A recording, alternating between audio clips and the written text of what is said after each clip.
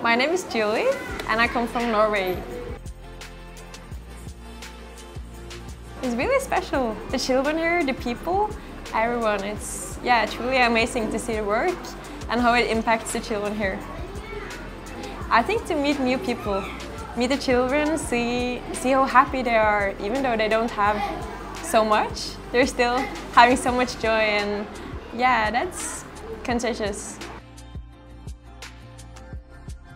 It's really been really special to meet all the children and everything, and being teacher here, seeing that they can be so happy despite having almost nothing. And I feel it's truly awesome children here that have a lot of hope and future.